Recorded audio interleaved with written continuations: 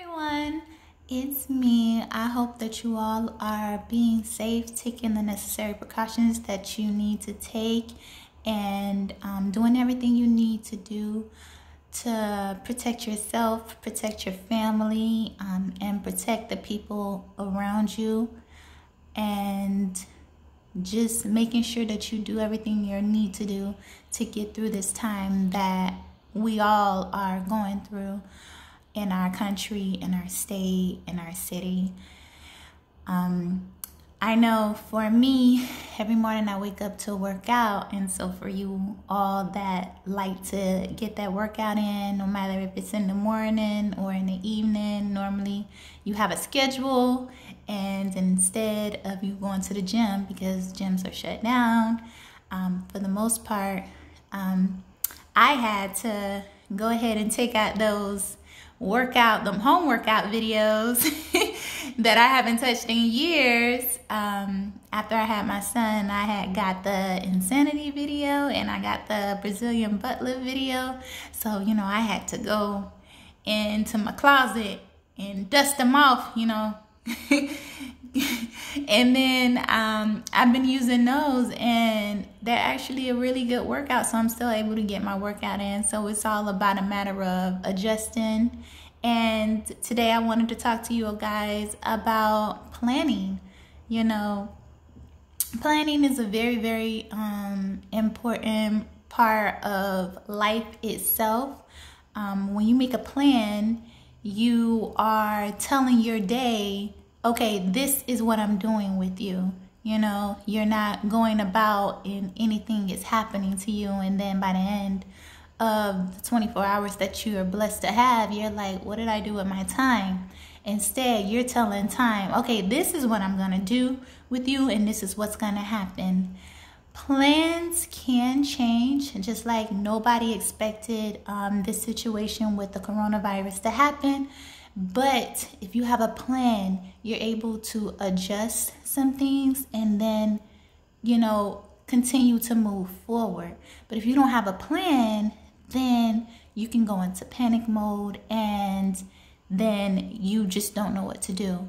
So making a plan, having a plan is very important. How you can start to make a plan is that start writing ideas down. Anything that comes to your mind, all the ideas that you could think of at that point in time, humbly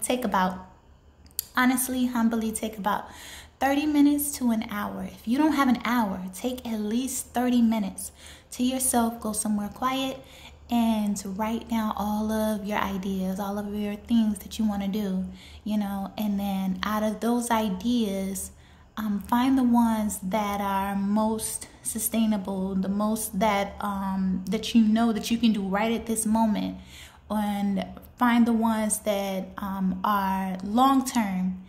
And each one of those ideas, you break them down into sections of how you're going to accomplish each one of those ideas. You make small goals and then you make longer goals. That is how you get to the ultimate goals that you are trying to reach, by planning each step.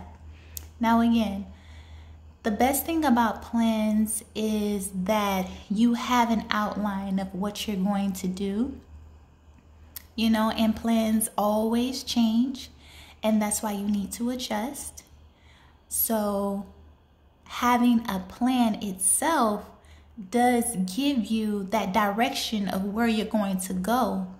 And just like life itself, things happen, things are unexpected, and you just, okay, I'm going to adjust this way, or I'm going to adjust this way, and then you continue to press forward. But planning is very, very, very important. If you look at any successful person, they will tell you, you have to make a plan. You have to have a plan. And I know a lot of people may get overwhelmed because they'll have this huge goal. For instance, I want to make $1 million. Okay, you can make $1 million, but how are you going to get there? and that's when the plan is initiated. Or I need $1,000. Okay. How are you going to get to those $1,000? And that's when that plan needs to be written down and initiated. So you have an ultimate goal, but if you don't have a plan, then it's just a dream. It's just a fairy tale. It's just something that you thought of and then you're going to forget. Write everything down. When you make plans, write everything down. Never trust your memory. Never trust your memory, because when you're given that seed, it needs to be planted somewhere. And in order for it to be planted, you have to be able to write it down so you can remember and you can go back to it. If you don't write it down, then sometimes you can have these thoughts in your head and you're like, man, that's a great plan. And then you're like, okay, I need to remember that. And then life happens. Things happen. You're doing things. You're going places. And then you go back and you're like, dang, I had such a great idea and now I don't remember it. That's why you need to write it down. So carry a notebook with you. It doesn't have to be this really big notebook, or it could be some sticky notes. Carry something with you, a pen, a paper, and write everything down and then go from there. So you can always revert back to it and be able to go back to what your thoughts were. But number one of achieving any goal in life is to make a plan itself. So I hope that this was helpful to you all. And I didn't say it in any specific way, but I was just throwing some thoughts out there to you, some ideas out there, and I hope it helps someone to be able to move forward to the dreams and the goals that they want to make reality. Again, I pray you all are safe, for you and your families, and I will talk to you all again soon. Bye.